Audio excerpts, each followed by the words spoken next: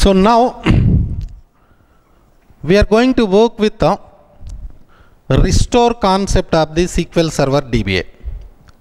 So restore, it is used to restore a database from the backups.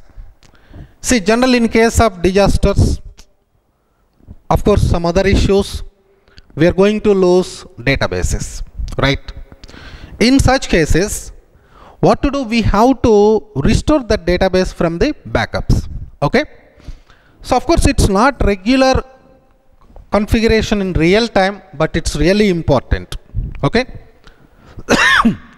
Sorry. So coming to next scenario, for example, we are working with a production database.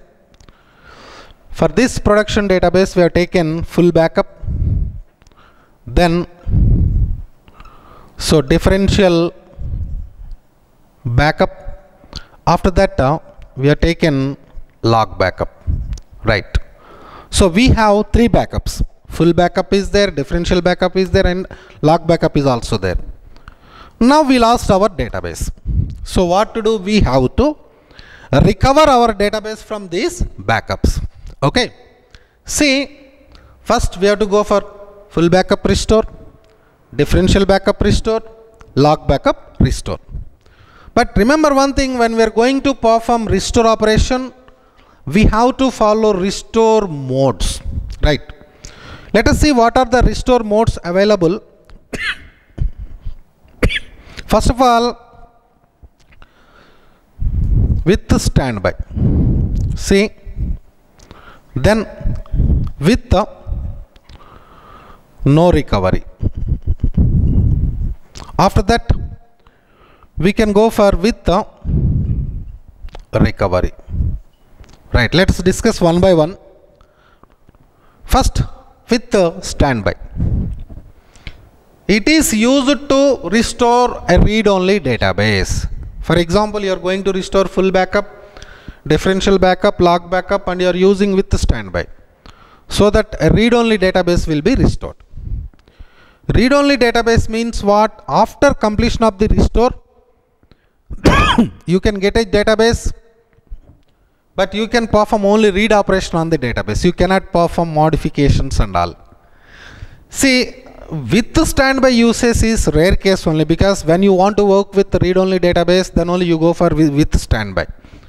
So coming to with the no recovery, use it for all backup files except final file.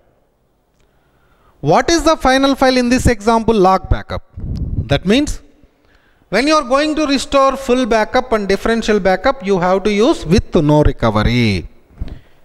Coming to with recovery, use it only for final backup file. So what is the final backup file in this example? Log backup. When you are going to restore log backup, you should go for with the recovery. Okay. Now question is, what is the difference between with recovery and with no recovery? See, for example, you are going to restore full backup, you are using with no recovery. After that, you can restore differential backup without any issues. Coming to next scenario, you are going to restore full backup, you are using with the recovery. After that, you cannot restore differential backup and log backup. That means with the recovery means recovery completed, restore completed. Okay. So once restore is completed, then you cannot restore any more files, any more backup files into that database, right? That's why for the final file only we are going to work with recovery, because with final file only recovery or restore will be completed, right? Coming to next step, if you are using with recovery, then database status will be inaccessible. If database is inaccessible, then only we can restore more backups into that database. Coming to with recovery, if you are using with recovery, then your database status will be accessible.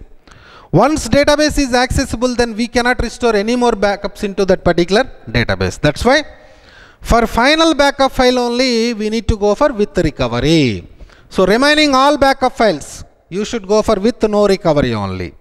Now in this case we feel like, oh, we need to work with recovery for only log backup. That's not correct. Right. Irrespective of type of backup, whatever the final backup file is there, for that only go for with recovery. For example, I have like this log backup 1 and log backup 2. What to do now? Tell me. Full backup with no recovery, differential backup with no recovery, log backup 1 with no recovery, log backup 2 with recovery. In the same way, I have only full backup and differential backup. What to do? For full backup, we need to go for with no recovery. Coming to differential backup, we have to go for with recovery. So next step, I have only full backup. What to do?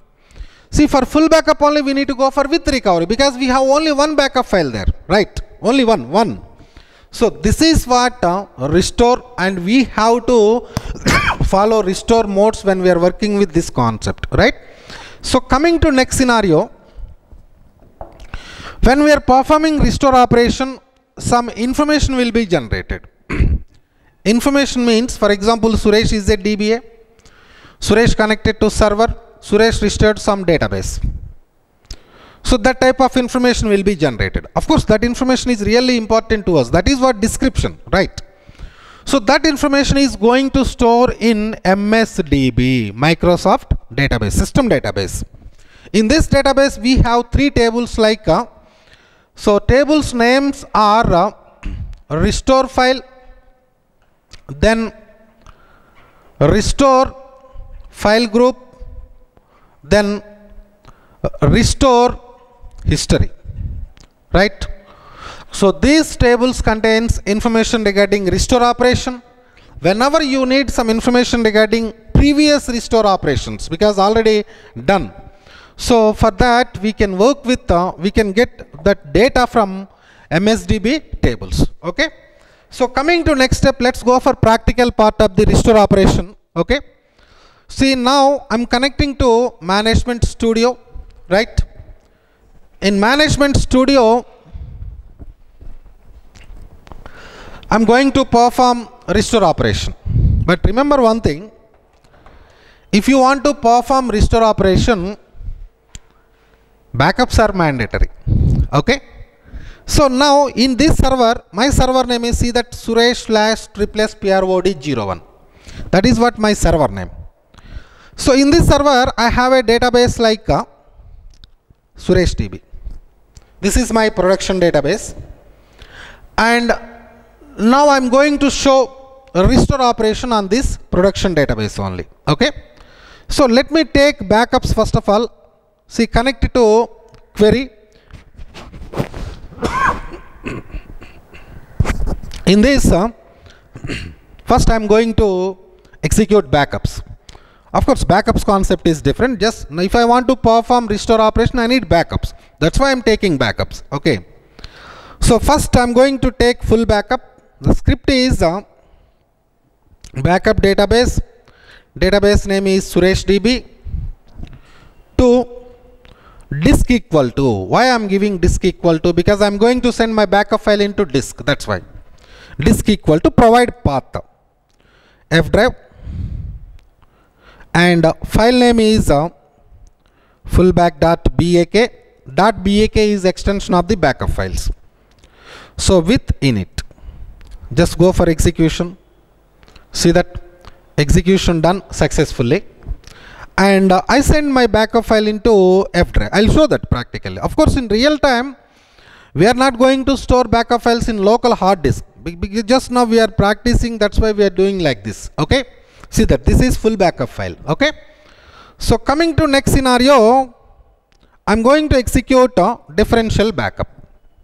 See, backup database Suresh DB to disk equal to F drive, and backup file name I'm giving it as dibback.bak with the differential comma init. So execute it. See that differential backup also completed successfully. Next step, I'm going to execute log backup. Of course, in log backup we have truncate backup and no truncate, that we already discussed in backups concept. Let me execute it. Backup log Suresh DB to disk equal to F drive. File name is logback.bak with no underscore truncate. Right. Done. So let us see backup files in the disk. We sent all backup files into F drive, right? Go to F drive. See that this is full backup file, differential backup file, and log backup file. Now what I am doing is I want to perform restore operation. That's why I am going to delete this database. Of course, in real time we are not going to delete production databases. See, if you lost production database, then only you go for restore operation. Otherwise, we are not going to perform restore operation. So take right click on the database, delete it. So before going to delete, just close existing connections, click on OK. See the database restored. Now let's go for restore operation. First, I'm going to restore full backup. So script is restore database name from disk equal to. Where is your backup file? Your backup file is there in F drive. Okay, select it. F drive. File name is fullback.bak. Now we need to go for with no recovery. Why with no recovery? Because we have three backups: full backup, differential backup, and log backup. So for full backup, differential backup, we need to go for with no recovery. Coming to log backup, we go for with recovery, right? That's what we already discussed. So let's execute it. See, execution completed successfully. Now go to GUI part, go to databases. Here take right click and refresh it. So database is there, but what is the status of database? Open it, nothing is there. That means it is inaccessible. Why it is inaccessible? Because you restored full backup with no recovery. That's why it is inaccessible. Okay. So now coming to next scenario, let's go and restore differential backup. See, restore database Suresh DB from disk equal to F drive. File name is dibback.bak. But for this also we need to go for with no recovery only, because we have one more backup file, right? With no recovery. See that? Done. Restore done. Now let's go to GUI. Just refresh it. See that still it is inaccessible. Why it is inaccessible? Because we restored differential backup with no recovery. That's why it is inaccessible. Now let's go to restore log backup. See, coming to log backup, we have to restore it in with recovery, because this is the last backup file, right? So restore log Suresh DB from disk equal to provide disk F drive. File name is logback.bak. This time we need to go for with recovery. See that? Done. Let's go and check the database. Go to databases in GUI, refresh it.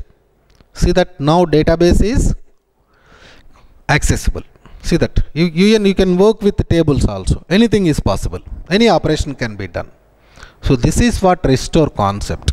In the same way, go to system databases and go to MSDB. Go to tables. So you just scroll it down. Here we can see tables: restore file group, restore history. So these tables contains information regarding restore operation, right? Fine.